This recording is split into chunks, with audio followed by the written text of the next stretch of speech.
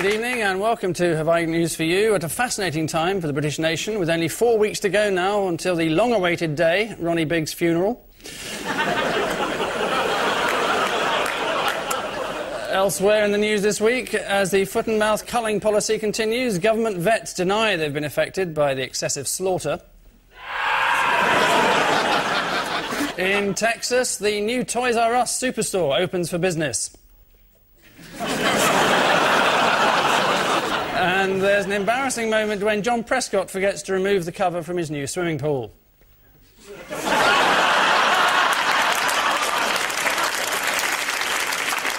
On Ian Hislop's team is the star of the award-winning comedy series Trigger Happy TV, which the BBC are very happy to point out follows this programme on Channel 4 and is crap, Don Joly.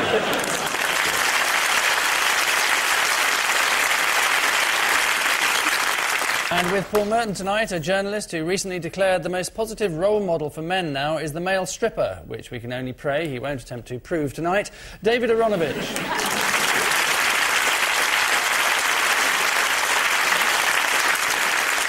Round one has all the hallmarks of an opening round, featuring, as it does, the first 4 questions. Ian and Dom. Shock news. Could it be the election? I think it is. Going to see the Queen. Oh, he's amongst his people. The children of the future. Back on the streets. Following John Major's great example from the last election. And that's the plane, the Lib Dem super plane. Battle plane. It has a name, actually. Led Zeppelin. Is it Icarus? Big Banana. What? Did you say banana? Big Banana is what it's called. Oh. Yeah, that's what their campaign bus is called, the Lib Dems. Obviously going for the under-6 vote there. So you mentioned the Children of the Future. Was that a reference to the song that the kids were singing? Well, I thought it was fantastic. You saw Blair, announcing the election to a group of school children who were obviously very excited to meet the Prime Minister, but seemed to wonder why he was talking over their heads to someone behind them. The children were essentially props. All the journalists were kept out of view, so it was just the kids in view. And then Blair delivered the speech to them about issues that they might be interested in, like negative equity. Yeah. Really big amongst school kids. I think it's very important. Talk about nothing else in the playground. And he had a stained glass window behind him, didn't he? Yes, which picked out the colours nicely on his white shirt. Yeah. So Tony could stand there. And what's his message been? It was a very religious one, of vote for me. Vote for me, I'm God. He did sing another hymn, which was I am the Lord of Wind and Flame. You got it half right. And as soon as the lights were off, he dropped the book and left. He sang while the cameras were there. It was just an amazing piece of drivel. On really. TV. Yeah. And what was bad about the date that he's suggested for the Queen, at least? She busy? She's washing her hair. No, the other thing she's washing her hair. Prince Charles, she's washing him. Is there a horse race? Does she wash Prince Charles? He doesn't dress himself, does he? I'll check it out and let you know. OK. Who will he be asking? I'll phone the palace. Right. They've got spokesmen. Right, are you going to do that now, or...? I haven't got a phone. I've got... No, please. OK.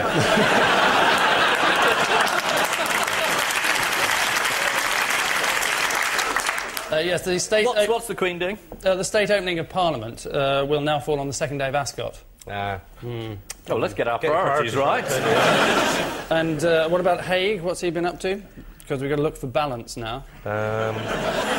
Yeah, the really sickening thing about Blair... I want to mention Hague. Right, OK, go ahead. Hague. But I mean, that's all Blair's policy is. If anyone says, what do you think? He says, Hague. Yeah. Everyone goes, oh, God, all right, yeah. This is the announcement then by Tony Blair that the general election will be held on June the 7th. Immediately afterwards, William Hague set off on a whistle-stop tour of all winnable seats, starting with Watford, then Taunton, then... then home for tea.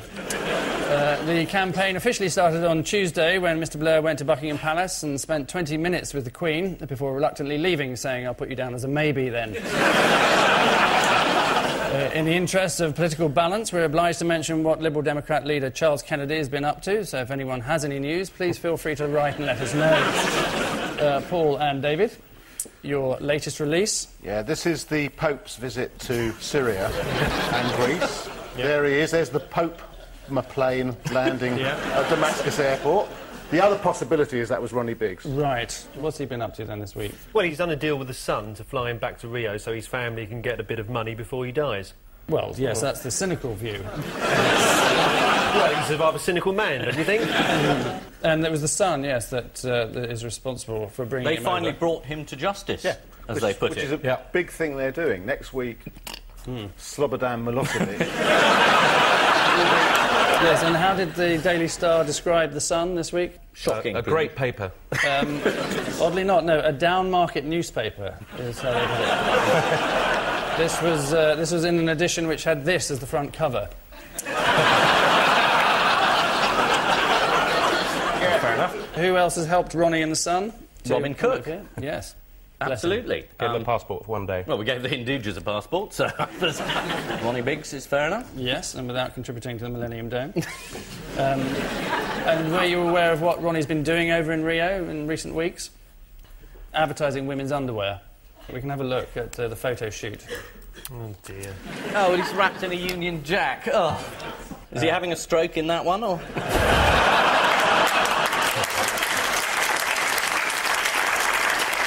This is the ageing great train robber Ronnie Biggs, returning to Britain, having escaped in 1965 after serving 15 months in prison.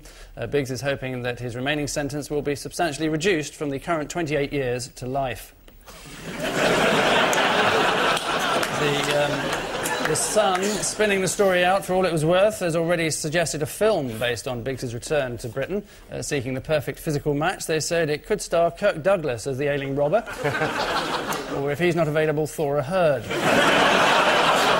Ian and Dom, homespun pun for you, Ginger Wedman. Well, this has to be Mr. Evans, I think, marrying Billy Piper in Las Vegas. I know this because of the desperation of the Daily Telegraph. I mean, all the newspapers at the moment are saying, you know, vote Blair, except the Telegraph, which wants to say vote Haig, but, you know, they've got to sell papers. So they put an enormous picture of Chris Evans marrying Billy Piper, front page of the Telegraph, enormous. With a headline saying there are worse things than William Hague. You wonder what the vows were, really, at some stage. I mean, there must have been some sort of vow about appearing in a paper every single day, one or two, vowing to release singles on particularly prominent dates in the wedding For the rest of their the rest of their wedded week. I don't know. I mean, I kind of see his attraction. I don't really see what she's getting out of it, particularly. You know. Well, she got a Ferrari out of it. Yeah, but she can't drive. That's true. But Ferrari's very good to learn on, isn't it? Yeah, I suppose so. Traditionally. Learn on? Yes. Learn on a car? Did you learn on a Ferrari? I didn't, no. What car did you learn on? I learned on a Fiat. Have we gone into Top Gear? Sadly, no. I think we found neutral. So, the wedding outfits, then. Did you notice what she was wearing? A blank cheque? Very little.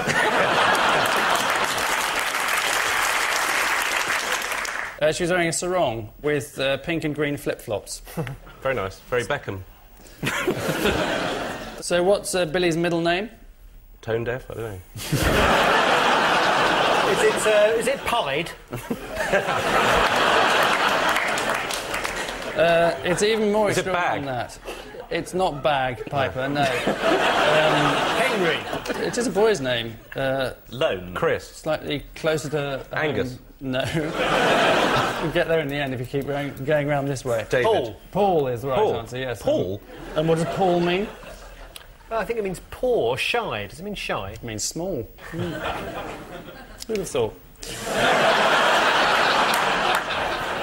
Not in stature, though, eh? No, heaven forbid. Yes, this is the wedding of Billy Piper and Chris Evans in a surprise ceremony designed to wrong-foot the British media, as reported in every national newspaper. According to the Daily Star, Billy appeared to have put on a bit of weight, but denied rumours that she's pregnant, so Chris remains the only one with child. After news of the wedding was leaked, messages of congratulation flooded in from the church manager Greg Smith. I hope they'll be very happy together. From Virgin Radio, we wish Billy and Chris every happiness. And from Evan's ex-wife, Carol McGiffin, who also added her sentiments.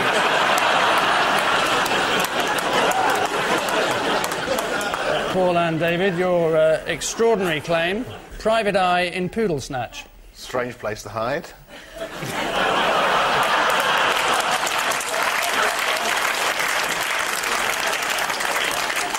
Is this a sad custody story? Some chap who's estranged from his wife, they're fighting about who gets the dog, and he sends a private eye to find out where the dog is. She said about him, the wife, he threatened to strangle me and the dog, to which he replied, I wouldn't touch that dog. Yes, and what is the dog? It's a poodle. Says it there, look. It's a poodle-like dog. It's not actually a poodle. It does impressions. Is it a Shih Tzu? No, it is a dog. It's a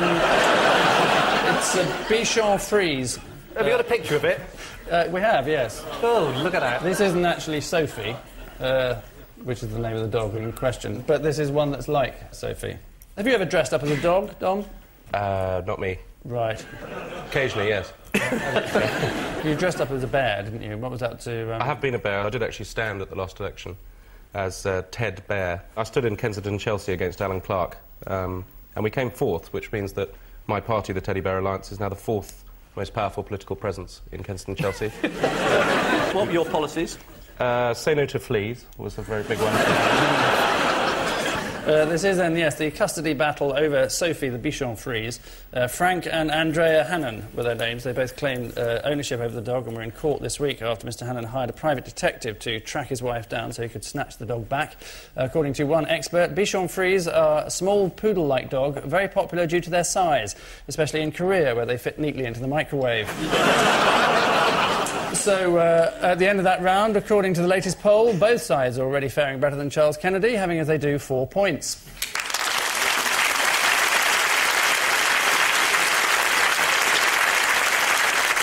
Two this week salutes 4 glorious years of New Labour achievements and highlights why an even bigger election victory for Tony Blair this time is not only inevitable but also inexplicable. So, fingers to your buzzers. Question 1, who said this and about what? They may not revolutionise your life, but they can make Britain better. Paul and David? We don't know. Ian and Dom? We don't know either.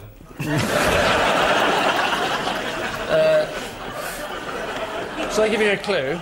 Okay. Yeah, go on. He's the Prime Minister of this country. Jacques Chirac. It's going to be a tough one this round, I can feel it. Tony Blair's his name. At the last election, he said it about Labour's 5 election pledges. How many have been achieved? Paul and David? 3. Is the right answer. Next, how does Mr. Blair account for the number of pledges that haven't been achieved? Paul and David? By the fact that they haven't had 5 years, they've only had 4. There's the right answer. Very good. The pledges were only supposed to be honoured over a 5-year period. Well, whose fault is that? He called the election. William Hague's fault. If it hadn't been for opposition in the House of Lords, they'd have all been fulfilled within 4 years instead of the 5 they originally promised. Yes. Right. Do you see? You're a Tory, aren't you? You're a communist, aren't you? A very, very right-wing communist. Right, OK. So where does that leave you? Lib Dem, I think, doesn't it? According to Lord Irvine, what might have fallen down almost as soon as it was put up? Paul and David? Anne Widdecombe's drawers. His wallpaper. Yeah. A certain kind of wallpaper. The cheap wallpaper that he didn't use. B&Q wallpaper. That is correct, yes, the ordinary wallpaper, as opposed to the hand-printed double flock paper chosen by Lord Irvine, which cost taxpayers £60,000. How did one interior designer describe the colour scheme in Lord Irvine's office? Like a tart's boudoir. Like an Indian restaurant. Not like an Indian restaurant either. Like a tart's Indian restaurant. No. Dull, muddy, boring and ostentatious. What incident last year led Tony Blair to admit he was terrified? Facing the WI. It was the warm reception he received from the Women's Institute conference at Wembley. I've spent a long time working on the National Health Service. Slow hand clapping started. Not us, political. Definitely why. Not This is the most terrifying audience I've ever seen in my life. That's because he only ever goes on Richard and Judy and Sooty. That's right.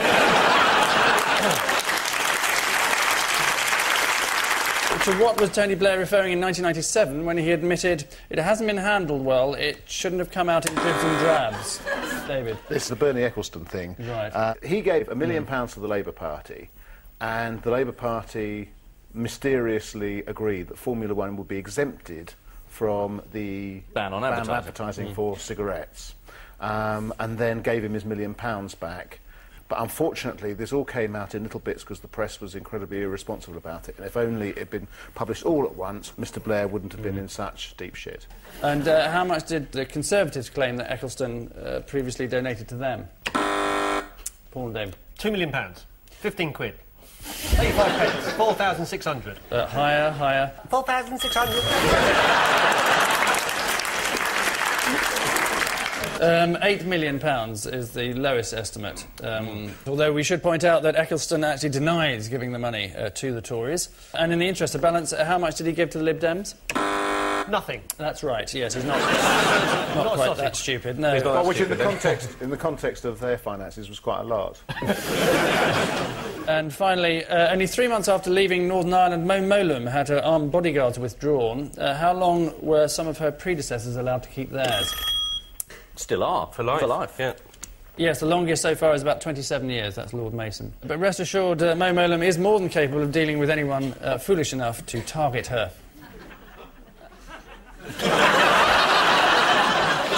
Which, happy memories mean at the end of this brief term, the two teams are both at 1, level as they are on 10.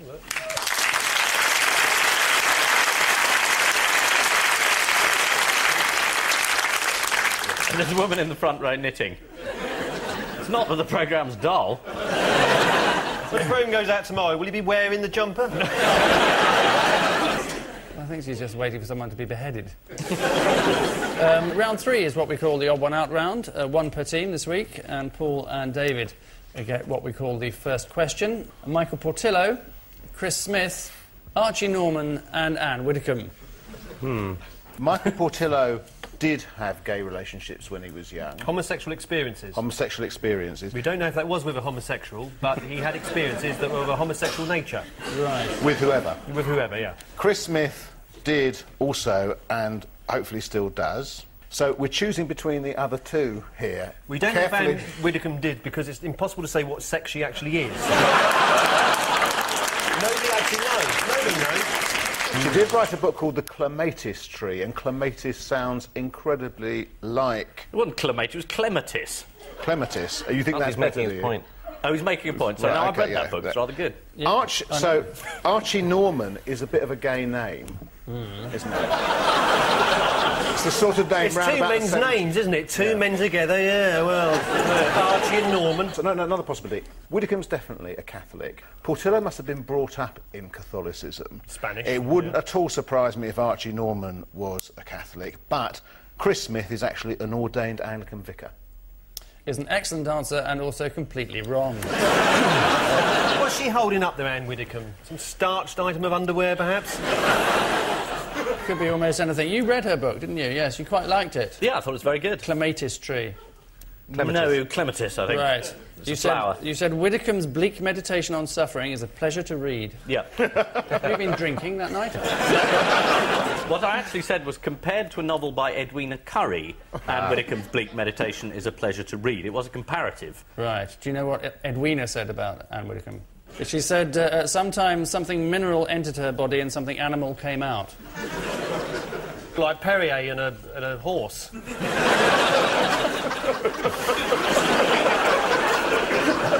What's the clue? Give us a clue. It's something you might expect of Gordon Brown. He's only got one eye. And he's Scottish. Too mean to have two eyes. Terrible, isn't it? Yeah. It's about... He had the option, the same as everybody else. I don't think I'll bother with that, thank you very much. We'll get letters. At least I'll be able to read them properly. I don't know. Chris Smith has got one out.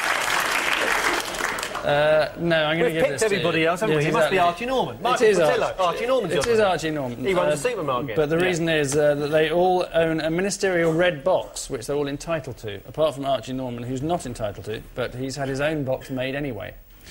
So Anne Widdecombe's got a red box, that's what you're saying?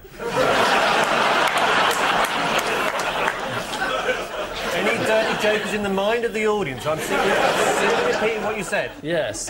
William Hague appointed ex-Asda chairman Archie Norman to the Shadow Cabinet after only 2 years as an MP, although Norman hopes to return the favour, offering Hague a job collecting trolleys after the election. Ian and Dom, William Hague, Alvin Stardust, Simba and the Wombles. Is this public information? Wombles were obviously keen on picking up litter. Alvin Stardust did a green cross code thing, crossing the road, saying to these young children, you should cross the road properly. Is that Simba from The Lion King? From The Lion King. Is it that William Hague is the only person who's given out public information that no one is interested in? Is Mike Batt involved in this? Oh. Would you like to explain? Yeah, Mike Batt, who made the music for the Wombles, has written the new Tory anthem Heartland, and he may have done one of the songs for The Lion King. I bet he's probably co-written it. He's written something for Alvin Stardust. I think The Lion King might be the odd one out. Yeah, I don't think he's written anything for The Lion King. Okay, so it's rather good. So Simba's the odd one out because Mike Batt didn't mess that up. Is the right answer. Yeah. Very good. And, of course, the Wombles, yes, Mike Batt famously wrote for. Who can name the original 7 of Bulgaria, the Wombles? Good. Orinoco, Yeah. Madame Chalet, The Republic of Kazakhstan. Bungo. Tobermory. Very good. Toblerone. I know because it's the first album I bought. Is that true? It is very true. What was it called? The Wombles. How did they come up with that title? I don't know, it's just crazy. Good marketing. It was just before punk, so... That's what caused punk. It is. And do you know who the new lot are? 3 new Wombles been added to the ITV series. Sporty Womble. Telly Womble. There's Stepney, who's inner city Womble on exchange. Urban Womble. Urban Womble. Alderney, who's a girl Womble, concerned with water pollution. And there's Shanxi, who's a Chinese girl Womble who collects rare plants. Wimbledon's really changed, hasn't it? In the 70s, the Wombles picked up 4 gold discs, and not for their music, they were just lying around Wimbledon Common. One of Mike Batt's many commissions was to write Germany's 1998 World Cup song, which roughly translates into English as "Football's coming home my arse." Which rapid decomposition means at the end of this dirge, it's Ian and Dom who need a minor miracle. Behind us they are 12-10.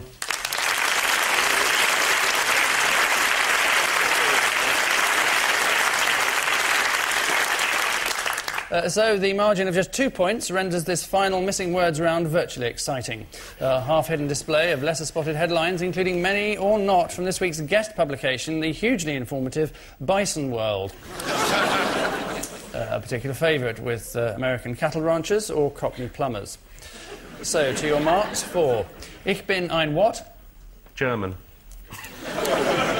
9. Bison. It is from Bison World. Bison farmer. Almost. Bison rancher, yes, is the right answer. Ich bin ein Bison. This is a bison expert who lived in Germany for 6 months. Yeah. Next, Florida passes sentence on notorious what? Bison. Criminal. No, it's not quite. It's a slightly more oblique. Tortoise, you say. Chad. Chad is the right answer. Chads, very good. This harks back to the American election, of course, when the inability to fill in a simple form correctly led to George Bush running as president. Next, Girl Scouts earn what? Brownie points. Bison time. Oh, bison badges. Bison badge is the right answer. Oh, well done. Yeah. That's for shooting them with an arrow, skinning them and making a tippee. That's quite a tough Tippy. Tippee. A tapee with clematis all round it. Yeah. Yes. Next, there's a hole in what? Gibraltar. My shoe. My bison. President Kennedy.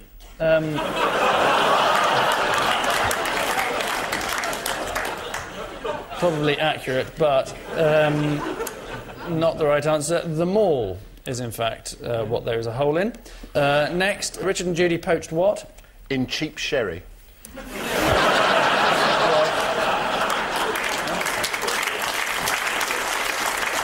From ITV or for Channel 4? By Channel 4, yes, is the right answer. Of course, where they're set to front a nighttime topical show reacting to news events. That'll never work. No. Next, Bob Pickering's what? Affair with bison goes wrong. Wife finds out about bison. It is from Bison World. That's why I keep saying bison. He is a bison. Bob Pickering is a bison. He's not Champion bison.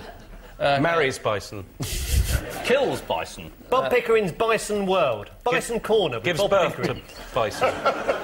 Prize winning. Something to do with winning a bison contest. Yeah, he's won a bison and a raffle. Loses bison. Bison Bookshelf is, in fact, the answer. This is the part of Bison's World entitled Bisonabilia. And finally, a study finds bison healthier than what? Bob Pickering. Ted Heath. Bob Pickering, he's not been feeling well, he's got a cough. Neither of these things. Usual.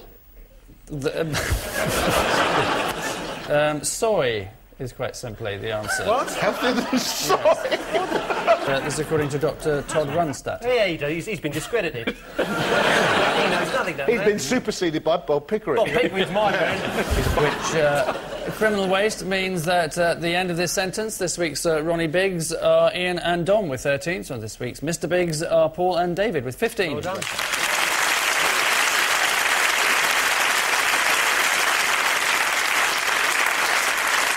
So, the best of luck to our winners, the best of wombles to our losers. But you've already got it, I've got haven't that you? one, So, but before we let them completely off the hook, the bloodletting that accompanies our caption competition. Bob Pickering on holiday, on yachting holiday, spears underwater female trombonist. Blood. It's not a trombone. I know, and it's not a spear, he's not Bob Pickering, he's not Bones. I was just getting round to the I'm tuba diving joke. That's terrible. Have you got round to it now? No, I thought I wouldn't bother. It's right, good. Somewhere in the middle of the London Philharmonic Orchestra, there's a bloke trying to get a tune out of a scuba diving kit. On which astute note, we say thank you to our panellists, Ian Hislop and Dom Joly, Paul Merton and David Aaronovitch. And I leave you with news that Martin McGuinness's gardener regrets trying to plant some root vegetables without permission. In Cumbria, police warn motorists about picking up a dangerous group of hitchhikers. After several years out of the public eye, Virginia Bottom League gears up to hit the campaign trail. And in London, the tension is unbearable as election fever sweeps the nation. Good night.